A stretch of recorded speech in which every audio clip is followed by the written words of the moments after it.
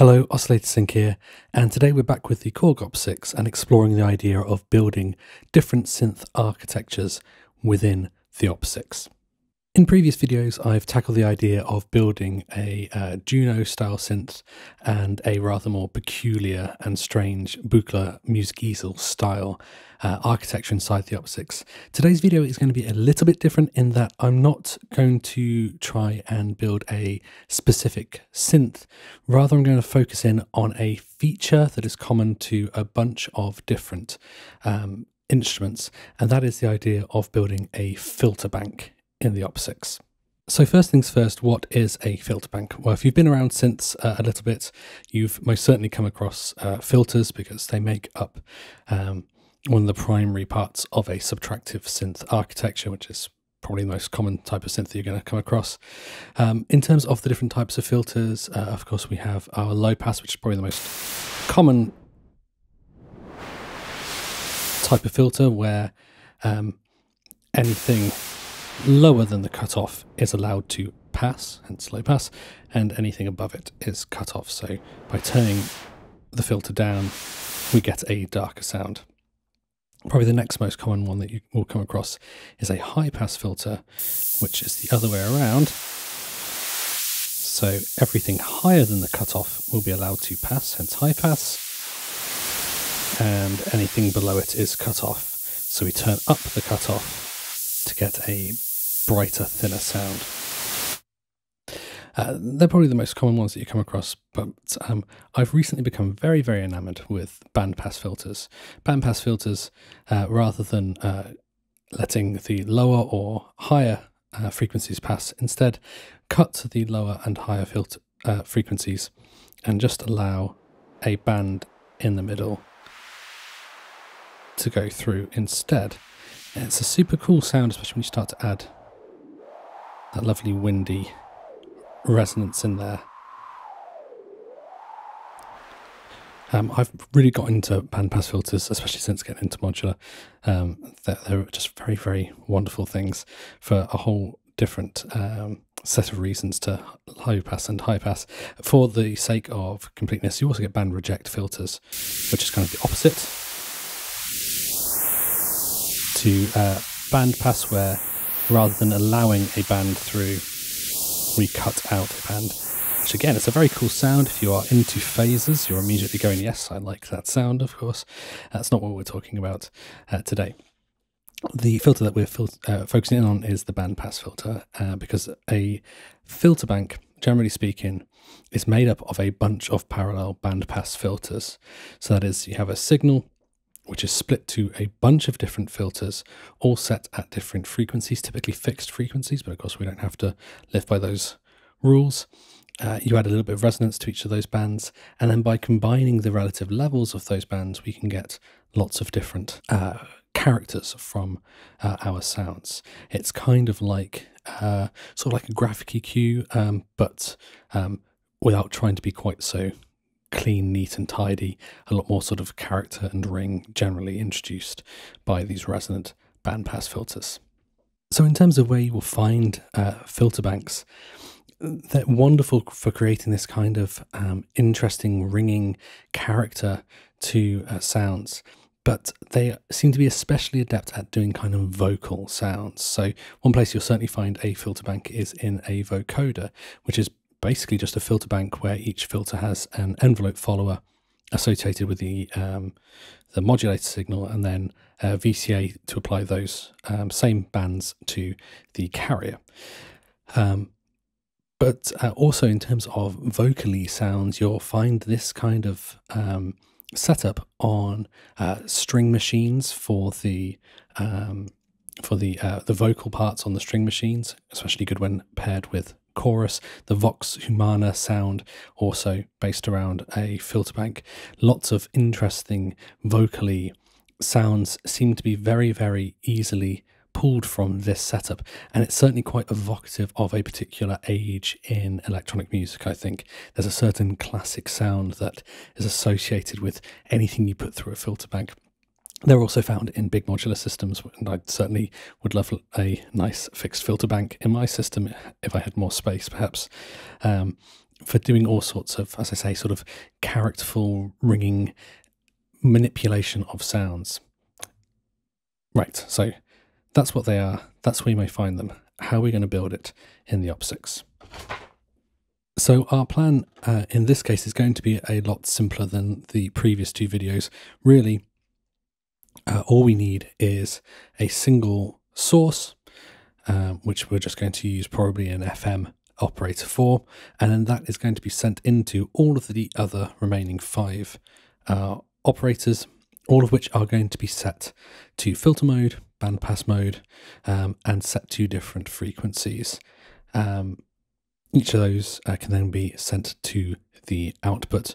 We'll also want to make sure on all of these that we turn down the oscillator mix so that they are not generating any sound themselves, rather just passing through and filtering the sound coming from this top operator. So let's jump to an initialized patch and build this. So as always, if we're working with the user algorithms, we're going to head to the home page here. We're going to turn up the algorithm all the way until we get to user. There's no built-in algorithm that replicates this, weirdly. I kind of thought there was, but there isn't. Onto user algorithm, and then we'll go into the miscellaneous menu, come down to user algorithm and press yes to come in here to build our algorithm.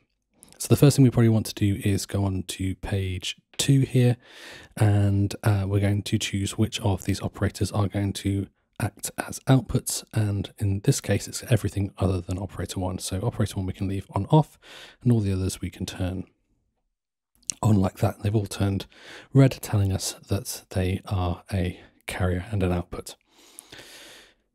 So come over to the other page here, and we can start building our algorithm.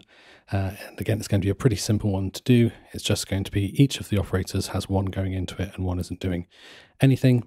So at the moment we're on operator 1, which we don't need to do anything to. Move to the next operator, and we say we want 1 to go into 2. Next one, we want 1 to go into 3. Next one, we want 1 to go into 4, 1 to go into 5, and 1 to go into 6. So kind of simple as that. Cool. So we can come out of the user algorithm setup now, and we can start building our patch a little bit more. So let's start by going to operator 1. Now, with everything else turned down, operator 1 isn't going to make sound because it doesn't have a direct out. If we turned up one of the other operators, we would hear something. Not the right thing yet, but we would hear something. So operator 1. In terms of the mode, I'm just going to leave it in FM because that works for me. It requires the least faff to do anything else with it. And I'm going to set it over on to SAW, just because a lot of these patches, especially when you're looking for vocal sounds, are going to work best with a SAW input. Its level and envelope generator, we can address that as we go along. What I'm going to do here is build an architecture where the envelope of the synth is dealt with on operator 1, and the others are basically set to drone essentially. So what I'm going to do is set up one of the operators the way I need it, and then copy it across to all the other operators, because the only difference between each of these operators is going to be the filter frequency that they're set up as. So we'll come across to operator 2, which we'll set onto filter mode, and we will choose our filter type. Now, there are a couple of different bandpass filters that are available to us. There's the basic bandpass filter here. There is an MG bandpass filter, which is 6-pole, and one that is 12-pole. In terms of which one you want to go with, I would say experiment and see which one you like the best. The basic bandpass filter is very clean. The MG ones are a little bit more characterful, have a little bit more ring to them, and they saturate a little bit, which means you can drive operator 1 into the filters to get different characteristics, which is quite interesting, and you get more variation in the sound based on operator 1's level as the envelope changes. So in testing, I've preferred these MG ones, in particular the 12-pole one, but your mileage may vary. experiment, see what you like. We're going to turn the oscillator mix all the way down because we don't want to hear anything that this operator has to say. We just want to use it as a filter. So if we now turn it up, we should be able to hear operator 1 coming through it and be filtered with a bandpass filter. So we're going to come into the pitch menu because we don't want operator 2 to be tracking its filter across the keyboard. And if we're in ratio mode, that is the basic default mode here, that is what's going to happen. We're going to get filter tracking. Things are going to be darker up at the top and brighter, darker down at the bottom and brighter up at the top. That's not what we want. We want this filter to stay still where we set it. So we can move that over to fixed. Sorry, one wrong knob there. And now we can choose where it's going to sit, and we can fine tune this as we go along.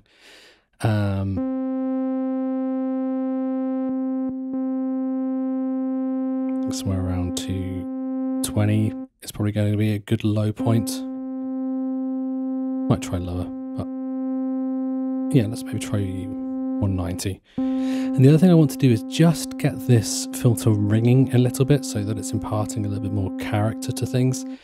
Now you can do that by ear by just turning up the resonance, but one really neat trick if you want to find the point at which the filter starts to ring is if we come back to operator 1 and we drop its pitch all the way down so it's clicking.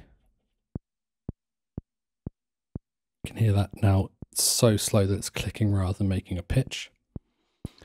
If we come back to operator 2 now and go into its mode and start to increase the resonance, there'll be a point at which we can hear they starting to ring a bit. And again, your mileage will vary. It's basically pinging a filter here. But I liked it in testing when it was just getting a little bit drummy. So somewhere around there.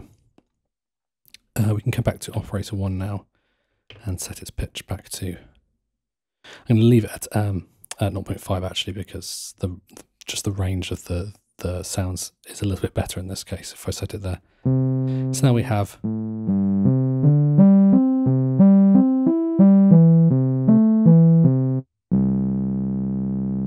that oscillator going through that band. And you can already almost hear there is a interesting vocal quality to it, and you can also hear there's a bit of a whoomp at the front there. That's because we've got that filter at that ringing point and it's saturating a bit as well. And that's all just going to impart character. You can dial that resonance back if it's too much for you in a particular patch. So one last thing to do on operator 2, our first band here, and that is we want to set the level envelope to basically drone, and we'll let operator 1 do what it needs to do. So we'll set the attack to 0, we'll set the sustain to full, we'll set our release as long as it will go, and we'll set the curve to linear because that gives us the gentlest release.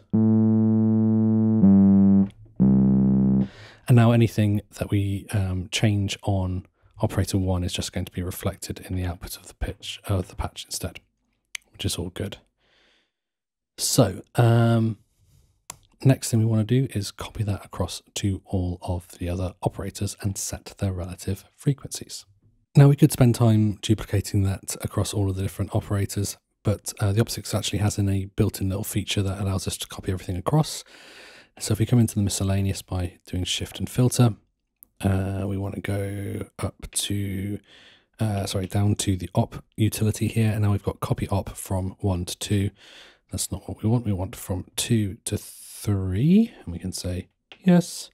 From 2 to 4, yes. 2 to 5, yes. And 2 to 6, yes. And now each of those is going to be set up identically. But that's not quite what we want. We actually want them to all have different frequencies. So there's our first one. And if we bring this up, it's just going to kind of double the output. Not quite what we want. But we can, now that we've set the pitch on each of these to fix, we can use the knobs up here to do pitch movement, which in the case of filter, our operator is going to give us a frequency movement instead. So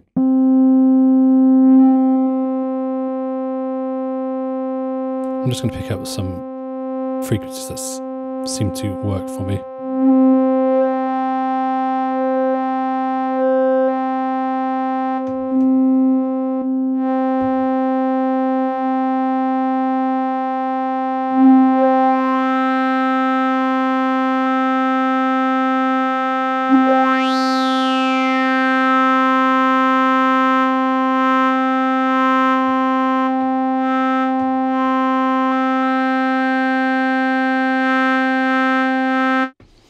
Something like that. And now we have a filter bank. So as a really sort of basic example of how this might work, if I just play a chord, I can start to bring in these different bands.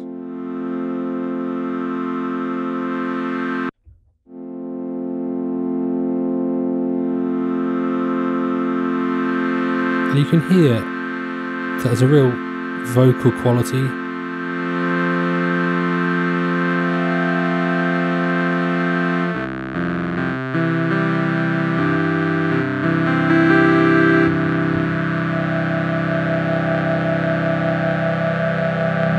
And you can get loads of different flavors and characters from this sawtooth wave by arranging the bands at different relative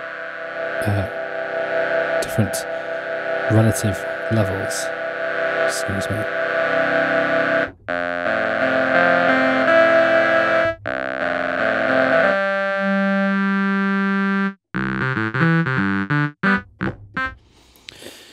Which immediately is quite evocative for me. But let's turn this into a kind of like a string machine voice setup. So there's a couple of things that we can do to make that a little bit more string machiney. So the first thing, and possibly the most important thing, I think, in terms of getting this to be more string machiney, is to give it a little bit of vibrato. So operator 1 is the only thing that we're actually hearing here. So we can come back to operator 1 and come into the pitch menu, tap it again so we can start to apply some vibrato. LFO 1.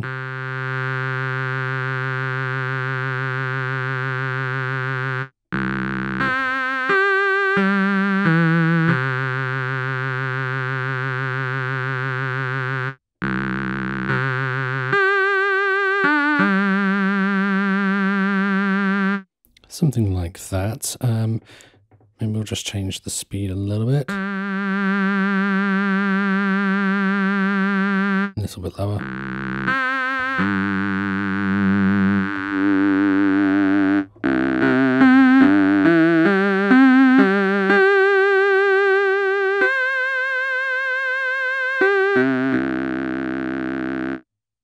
Yeah, that's nice. One thing, however, that the string machines tended to have, or often had on the voice, is that rather than having the vibrato always there, it would fade in. They would like have a decay on it. If I am recalling, the fade on the Opsix fades out rather than in, I think. Oh no, I'm quite wrong. Fades in. Okay, perfect. A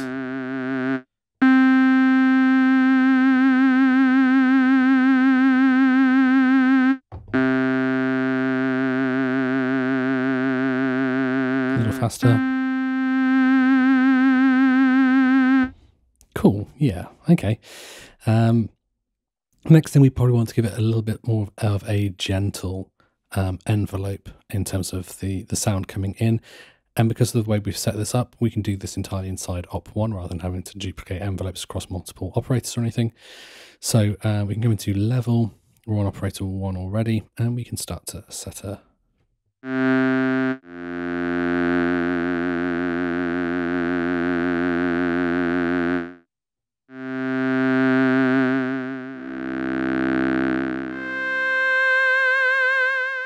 It's such a vibey kind of retro.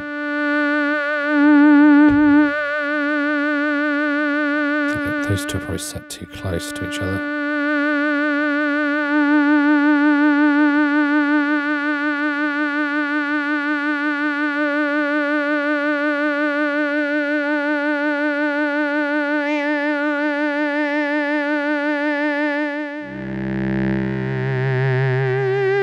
Now, strictly speaking, if we wanted to turn this into a proper string machine, we'd want this to be paraphonic, but there's simply no way of doing it on the Opsix, as far as I can tell. I've tried real hard to find it, and I just can't.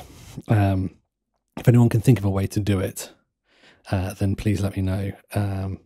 But the poly voice assignment, there's poly, there's mono, and there's mono legato, and I just can't find a way to make it paraphonic. So we have to deal with the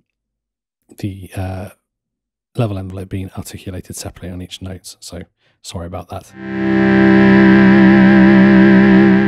Nevertheless, it's quite an evocative sound, but there is something that is missing 100% in terms of getting that string machine sound, and that is chorus. Now, if I remember rightly, if we come into the effects here, whoops, the first one is set as chorus anyway, so we can just turn up the mix a little bit.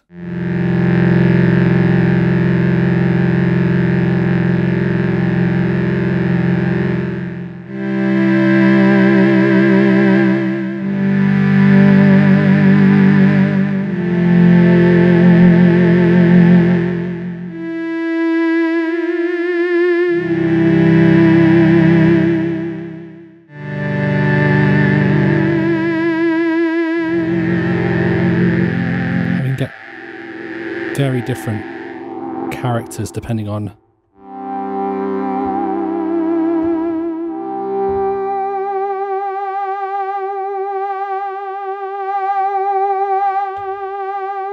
how we set the various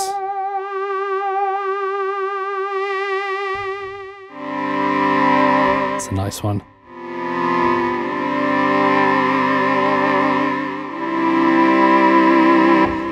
Actually, think about it. If we wanted to get rid of our modulation, we could actually, in the pitch menu here, set this to go through the mod wheel. So when the mod wheel's down,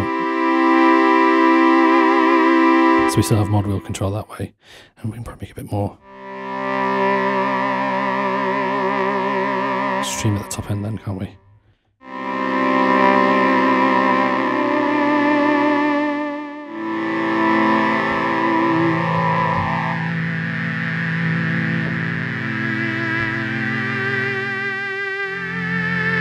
Please excuse my very mediocre white key noodlings.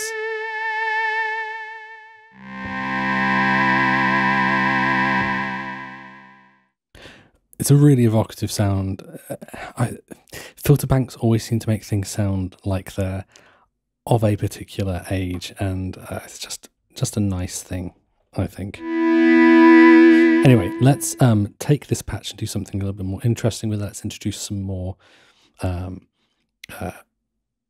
modulation to the sound, and I think eventually we'll get to like a talking robot out the back end of this. So I think absolutely the first thing that we should try in terms of getting a bit more movement into this is modulate the levels of the operators. It's a really obvious thing to do, but I think it will sound pretty interesting. So what I'm going to do is I'm going to set these all a little bit below halfway-ish to begin with, to give us space both up and down with our modulation. In the mod menu, I'm going to set my two LFOs to what? Shall we do some random movement? So it's kind of like a fake vocoder. Someone's talking, but they're not really saying anything real. So let's set both of these to random level and time. And I'm going to set it on a per voice basis. So each note played is going to articulate the various different bands differently, which I think will be an interesting sound. And we'll just duplicate that exact same idea. Random level and time on the other one as well. Voice sync there. Right, and now we can come into our V patch and start patching those into the various different levels here. So let's start by maybe doing LFO 2 going to operator 2's level, maybe up and down by 50 or so. You start to hear that one fade in and out a little bit. Next one, let's do LFO 3. Let's send that to operator 3's level. Same deal, more or less. Start to hear that magic happening. Yes, good. Then we'll come back round to LFO 2. Send it to operator 4's level, but we'll send it backwards. They're bipolar, so what we'll get is kind of like a crossfading between these two. So as one goes high, the other will go low, which would be quite cool. Yeah, it's starting to talk to us. LFO 3, destination, op 5, level, same deal. We'll go backwards on this one again. So those two different bands will crossfade each other. Good. And operator, what am I doing? Source. And what we'll do is we'll do LFO 3, but we'll go via LFO 2 for 6 level.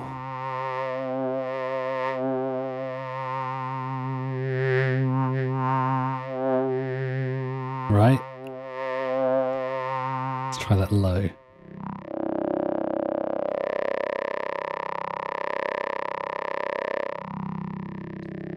We've still got that chorus on the go as well.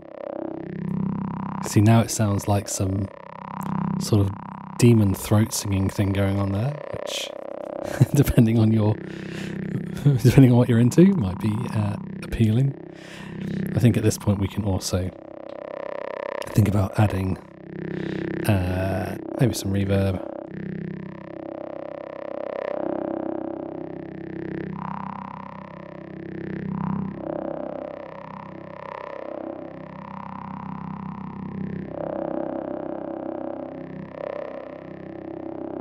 And probably some delay as well. Should we put some tape delay on that?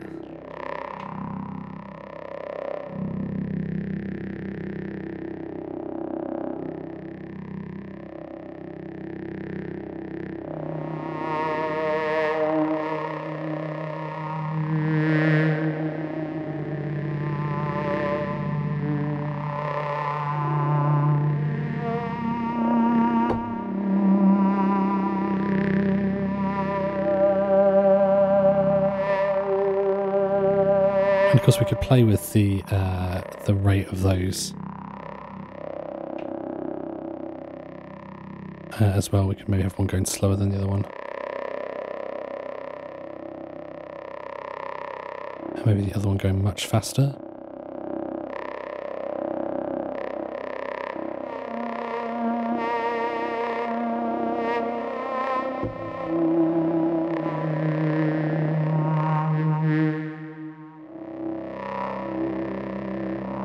We can still adjust the relative levels a little bit if we want.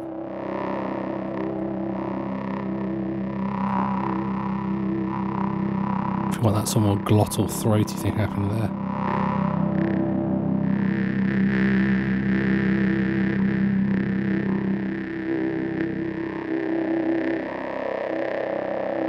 More of a growly.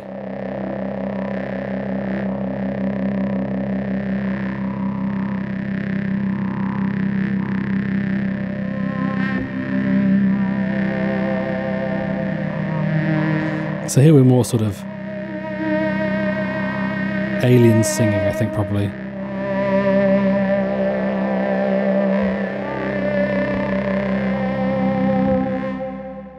But let's see if we can turn that into robots instead. Now, I don't know about you, but when I hear robots, I think arpeggiator. So let's engage the arpeggiator and set it to latch, and let's just plumb in some notes. Now, I don't think robots are as gentle as that with our envelope, first and foremost. So let's come back onto our operators, and let's come back around to operator 1, which are on, and let's adjust this operator level EG to be plucky.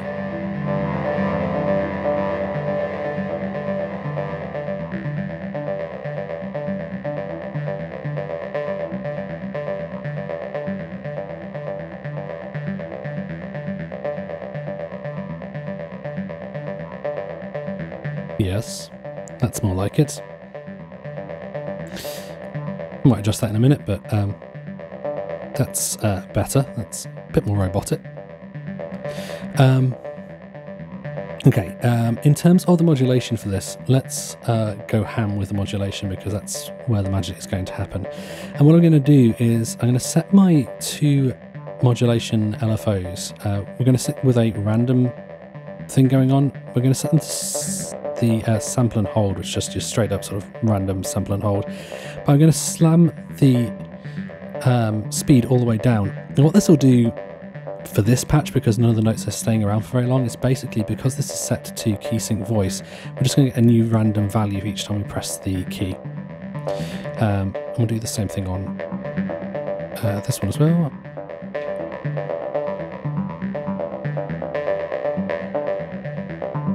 So it's not made a whole lot of difference to our patch as is, because we're already basically just getting those random bits happening there. But let's break the rule of a fixed filter bank and make sure that those filters aren't fixed anymore, because I think as we start to modulate those filter cutoffs, things are going to get rather magical. So we're going to come back into the V patch here. We'll leave our level movement going on because I think that's working for us. But we're now going to go and additionally add some pitch movement to the operators, and because these are filter operators in fixed mode, the pitch of the operators is also going to be our filter cutoff. So I started with LFO 3 on that one, didn't I? No, LFO 2 on that one, so let's flip that and we'll go to LFO 3 for this one, destination, operator 2 pitch. Immediately, as we let that move around a little bit,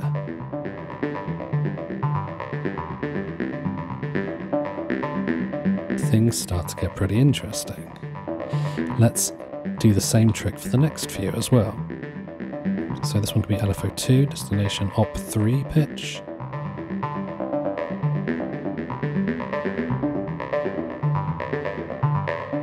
I'm just kind of arbitrarily setting these, just listening to what's happening until I hear something cool. Here we go again on LFO 3 for op 4 pitch, and we'll go down this time because the bipolar, this will also send it high. Yes, starting to get those little barks up at the top there.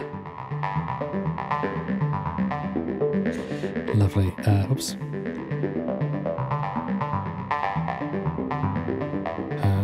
Yeah, 3.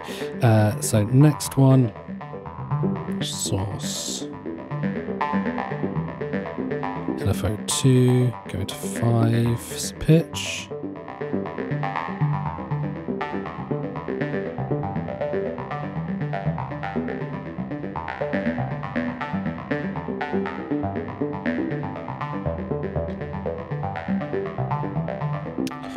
And yeah, we'll do 6. 6 is set quite high, so I think maybe we just leave 6 as like a treble control. Yeah, I think so. But I think what we will do is get this to pan around a bit as well. So we'll go LFO 2 via 3. Destination will be program pan, and because these are set per voice LFOs, this is going to be per voice panning.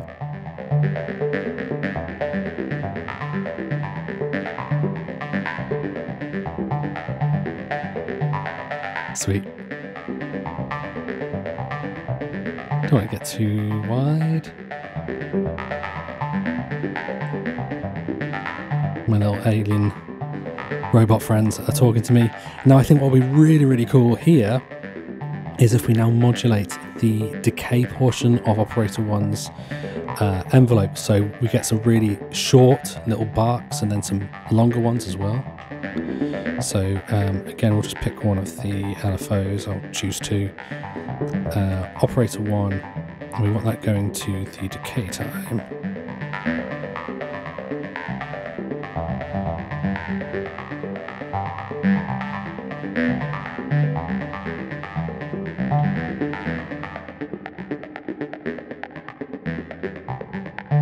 We'll drop that sustain down.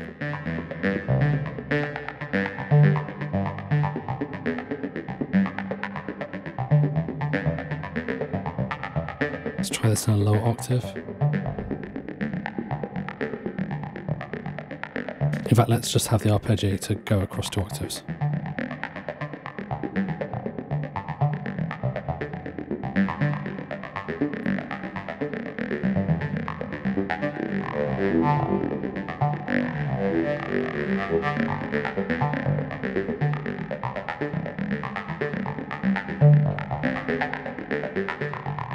Maybe we'll just put the master filter down a little bit.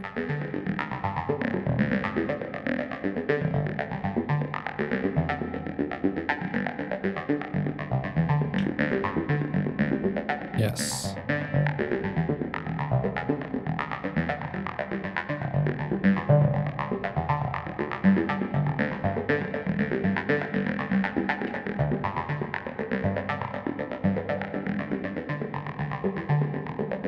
Maybe put them in a plate instead.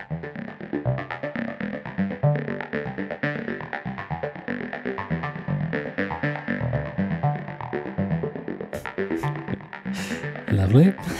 Sorry, I'm just having a lot of fun with this patch. Of course, we can still have like a bit more of an effect over everything by adjusting the relative levels of our bands.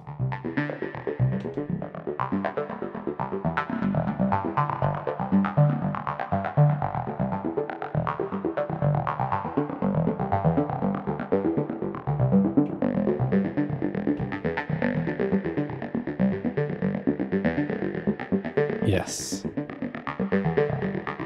They speak to me. Let's maybe make the decay longer in general.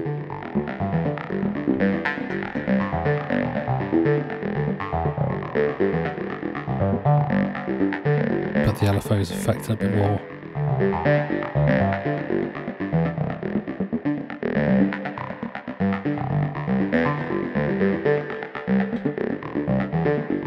We've got one more slot on the V patch. What do we send that to?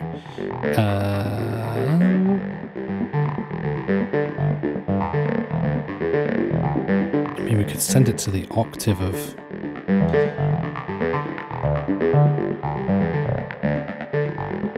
operator 1, couldn't we? Or the program octave.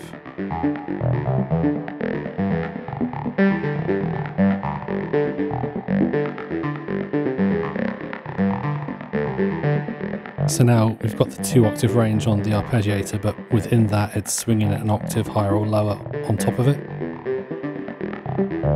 per voice. I also wonder whether this will sound better if we set this to mono mode. About the same. Unison might be cool. Makes the panning weird though.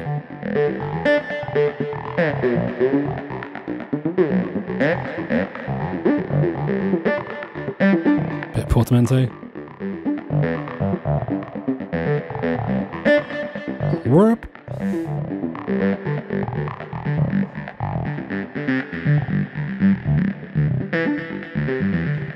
Anyway, I could sit and play with this. Synths are just fun, aren't they?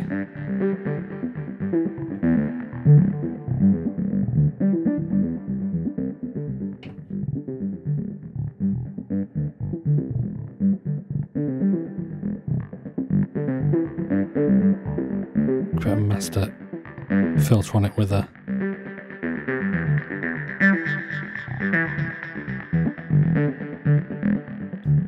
anyway. think we'll leave it there with our new friends, little robot friends, chatting away in the background. If you enjoyed this video, if you found it interesting, as always, if you could find a moment to leave the video a like, that's always massively appreciated. Make sure you subscribe to the channel. I've got a plan for the next video, but I need to put some thought into it to make sure I get it right. But I'm really excited for the next video. It does involve the Opsix, but it involves another synth as well. Let's see if you can guess which one it is.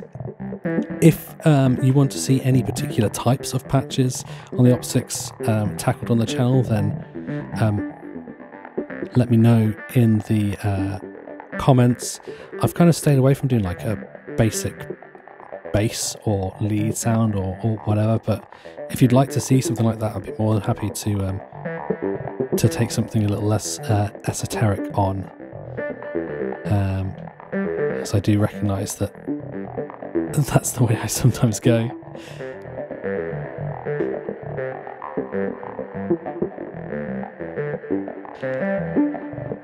But until next time, have fun with your synths. Whatever synths you may have available to you. And I will certainly hold up my side of the bargain and have fun with mine.